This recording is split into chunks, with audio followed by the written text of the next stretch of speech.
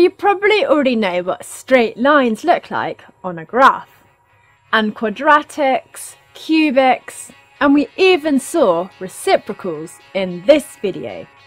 There are just a few more graphs that we need to recognise: the sine, cos and tan graphs, and exponential graphs.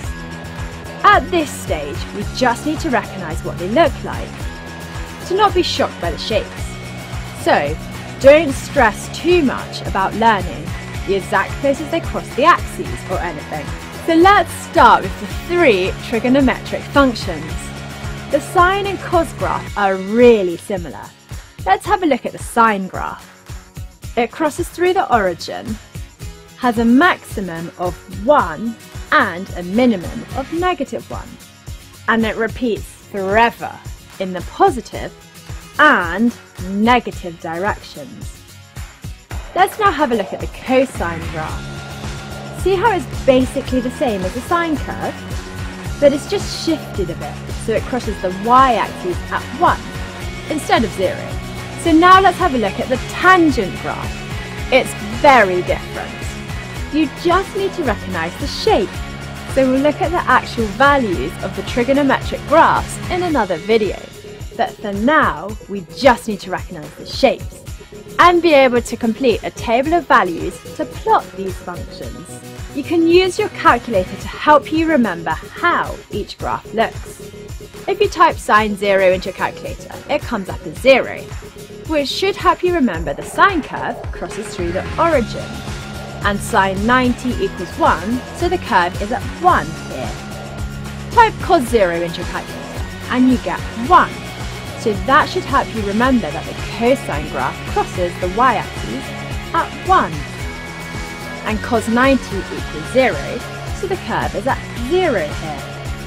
So all we really need to know at this stage is that the sine and cosine graphs are curves that go up, middle, down, every 90 degrees and carry on forever. The tangent looks very different. It sort of looks like lots of separate tall thin curves. So now we can recognise the three trigonometric functions. Now for exponential graphs. Again, it's just about recognising the shape. We'll discover more about them in future videos. Exponential functions are y equals k to the power of x, where k is any positive number.